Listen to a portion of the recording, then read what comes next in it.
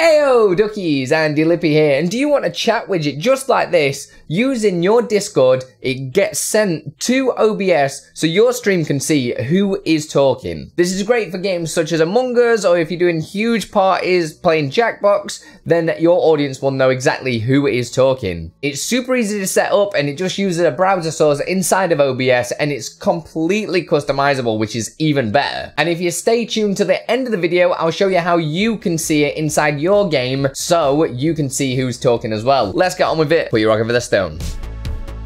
This portion of the video is sponsored by Own.tv. Own.tv is literally your one-stop shop for everything streaming related. They've got overlays, alert packages, emotes, sub badges, bit badges, absolutely everything to take your stream to the next level and make it look super professional. And what's better is you can actually save yourself a cheeky 50%, that's right, 50, half price off absolutely anything using off code Andy50. All the links are in the description down below and go to supporting the channel. So thank you very much guys, and thank you Own.tv for sponsoring this video. So this is super easy to get working. We just need to jump to our web browser and we're just going to go to this link just here. I will post it in the description down below so it's super easy for you to do. Once we open that up, you'll see this Discord StreamKit and we're just going to press install for OBS just there.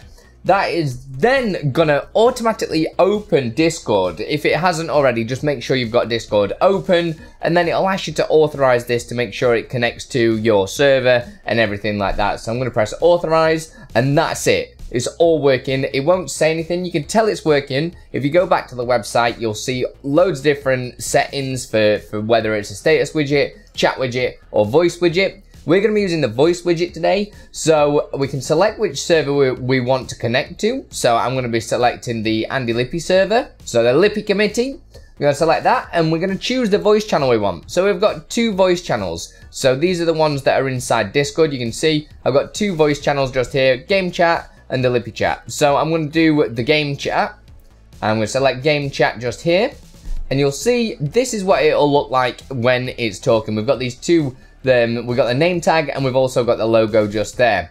We can press show speaking user only. So then that means it will only pop up when the user is speaking. So if I stop speaking, it won't show up. We can also do small avatars, so we can completely customize this so we can get more information on screen. We can hide the names if we wanted to and just have logos. We can change all of the text color if we want. We can change the size of the text as well. We can also change the outline color as well. So all these will completely change. So you can customize it to match your overlay. You can even change the background color. So I can change this to blue if I wanted to. And then now you'll see this is changed to blue just here. So you can completely customize it to exactly how you want it. To get this added into OBS, once you've kind of got everything all set up how you want it to look, you just need to copy and paste this. So we're just going to copy this link here, jump into OBS, and we're going to create a new source. The source we're going to create is a browser source, and we'll call it Discord chat, for example, and press OK. And we're going to paste that URL directly into there. Then we need to jump back to the web page because we need to make sure we do the width at 312 pixels and the height by 600 pixels. So we do 312 and the height is 600 just there. We can get rid of the custom CSS, so there's nothing in there. And then we're ready to go, we press OK. And now you'll see this little box is here and you can see when we're talking. And a quick shout from me, don't forget if this content is helping you, press that subscribe and that like button because it doesn't cost a thing and it'll help push this content to more people. Alright, so after some checking, this wasn't actually disappearing automatically. So if I stop talking now, it disappears. So there is actually a little bit of a bug. So to fix that and put the actual hide and show on, we need to go into the browser source again.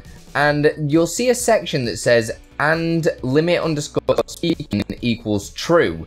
But you'll see that that will be a lowercase t. So if I change it to a lowercase t, it won't actually automatically hide when I stop talking. But if I go back into that and actually change it to a uppercase T, it fixes it. For some unknown reason, that will actually make it work. So if you're having difficulty with it not disappearing when people are not talking, just change that to an uppercase T.